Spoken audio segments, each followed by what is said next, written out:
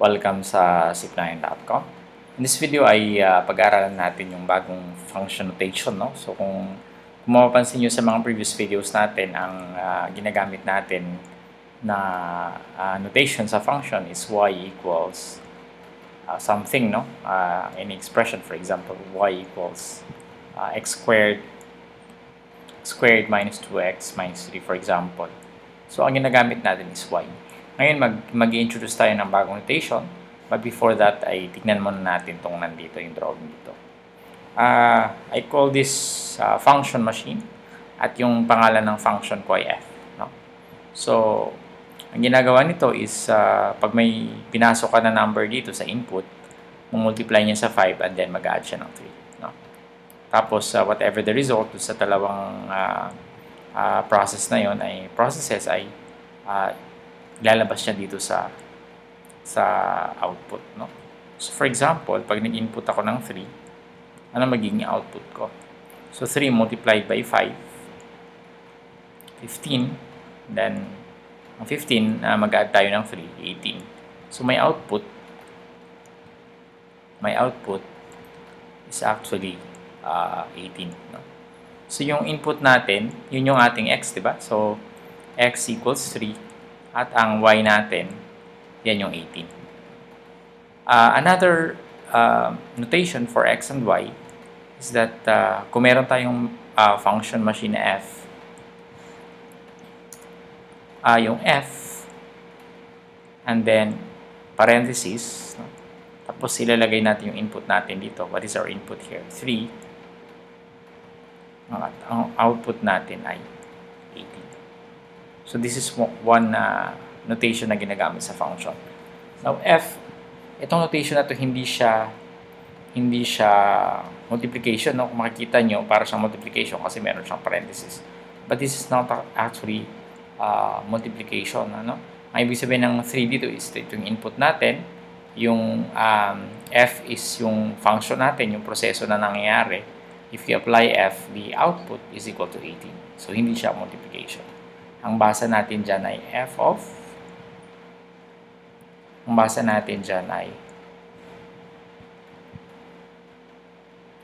3. F of 3. Okay, so pwede tayong, paano kung ang input natin ay negative 1, for example. So f of negative 1, pwede nating isulat yung proseso dito, no? So, multiply by 5. So, negative 1 times 5 plus 3, no? And then we simplify, no? So, negative 5 plus 3, which is equal to negative 2. So, ibig sabihin natin dyan ang f of negative 1 is equal to 2. Okay. And we have one more example. We have f of 0, for example.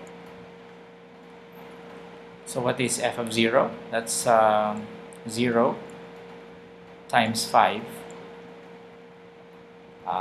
plus 3, no? So f of 0 is equal to 3. So may napapansin kayo, yung y natin is actually yung f of x natin, no? Yung whatever the value of x here. So if we use a variable, mangyayari dyan is magiging f of x equals multiply by 5 yung x, magiging 5x plus 3. Ito na yung pinaka-function natin. So this is the algebraic representation ng ating function dito. Okay, so from here, pwede natin interpret ang f of negative 1 is the value of the function f at x equals negative 1. Kasi ito yung x natin, ito yung input natin. No? So, the value of f at x equals negative 1 equals negative 2. Ibig sabihin, y equals negative 2 doon sa input na x equals negative 1. No? So, tignan natin itong function na to kung how is it related to this notation. No? Okay, this is from the previous function. This is from the previous video, so burahin natin to. Dito kasali, no? So, tingnan natin yung f of x. Ano yung function natin sa kabila? F of x equals, ano nga ba yun? 5x plus 3, no? 5x plus 3. So, ito siya. At tignan natin yung, ano ibig sabihin natin ng f of 3. What is f of 3? So, f of 3 meaning, ano yung value ng, ito yung x natin, di ba? Pag f of 3, ibig sabihin ang input natin ay 3.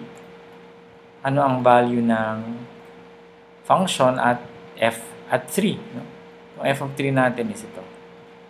Ito yung ating 18 kanina. So, pag kung gumamit tayo ng GeoGebra, ito yung software na ginagamit natin. Ano ba yung 3? Pag ang input mo ay 3, yun yung x natin, di ba? Tapos ang output mo ay f of 3. F of 3 output. Then what happens? Okay, so yun ito na yung point. Yung 3f of 3, yan yung point na yun. Okay. So, ang input mo dyan is x equals 3 at ang output mo ay 18. What about the second input? Dito, x equals negative 1. So, negative 1, and then f of negative 1. Nag-gets yung notation, yung negative 1 yung input natin, that's the value of x. At yung y natin, yung f of negative 1. So, pag inano natin yan, pag in-enter natin, ito siya, no? So, ang value ng function at x equals negative 1 is actually negative 2, which is reflected here. No? Pag negative 1 yung x mo, yung f of negative 1 is negative 2. So, f of negative 1 is actually negative 2, which is the y value. So, again, sabihin ko kanina, yung f of x natin is actually y. So, f of negative 1 is the value of y at x equals negative 1. And lastly, we have f of 0. So, f0, f of 0, I think obviously this is the point. So, 0, f of 0. Yan yung ating point. So, ito yung input mo, yung x mo is the input, at yung y mo is the output, which is f of x, no? So, I hope maliwanag sa inyo yung notation na to kasi gagamitin natin to almost sa lahat ng mga discussions later on. And of course, pag nag-calculus na kayo ay syempre dapat familiar din kayo sa notation na yan, no? Before tayo mag-end, let's have another function, no? F, yung function natin, ngayon gagawa tayo ng isang function na g. G of x equals x squared minus 2x plus 3, for example. Find, this is the last example, g of 2. So again, g of 2, anong ginawa natin dito? Sinasubstitute lang natin, no, sa value ng x. So magiging negative 2 squared, oh sorry, not negative 2 but 2 squared minus 2 times 2 plus 3. So that's g of 2 equals 4 minus 4 plus 3. So g of 2 equals 4 minus 4 is 0, 3. Okay, so pag ganito notation, whatever the input here, you just have to substitute doon sa lahat ng excess dito, whatever the variable here, no? So, pag g of a squared minus 2a plus 3, so whatever the value of a, just substitute. Okay, so I think malinaw yung ating discussion, no, sa ating function notation. Maraming salamat. See you in the next tutorial.